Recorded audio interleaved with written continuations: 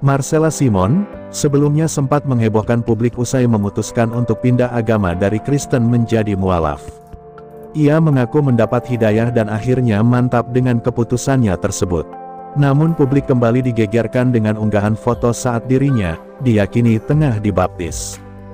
Prosesi baptis tersebut sekaligus menandai kembalinya Marcella Simon ke agama Kristen, setelah menjadi mualaf pada 2019.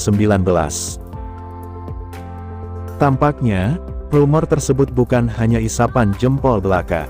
Sebab dari kolom komentar, Samuel Zilguin memberikan ucapan kepada Marcella Simon. "Welcome home." Marcella Simon pun membalas komentar Samuel Zilguin. Tapi yang mengejutkan adalah kesaksiannya yang selama bertahun-tahun dekat dengan kematian. Setelah 3 tahun dekat dengan kematian, mendengar panggilan, kata Marcella Simon dalam bahasa Inggris. Pesinetron Inayah ini juga menawarkan bantuan kepada Samuel Zilguin. Jika ada seseorang yang membutuhkan bantuan di gereja, ia siap memberikannya.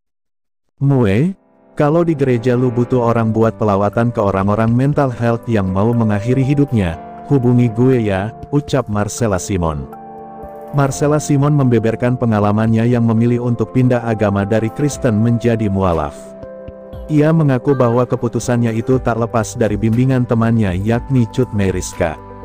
Marcella Simon mengaku, memutuskan menjadi mualaf sebab ia mendapatkan hidayah dari agama Islam. Ia merasakan kedamaian yang tentram hingga akhirnya memutuskan mualaf. Pada tanggal 7 September tahun 2019, di bawah bimbingan Ustadz Hidayat, ia mengucapkan 2 kalimat syahadat.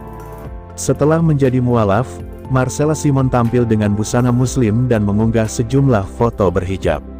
Namun kini, postingan tersebut tak lagi ada di halaman Instagramnya.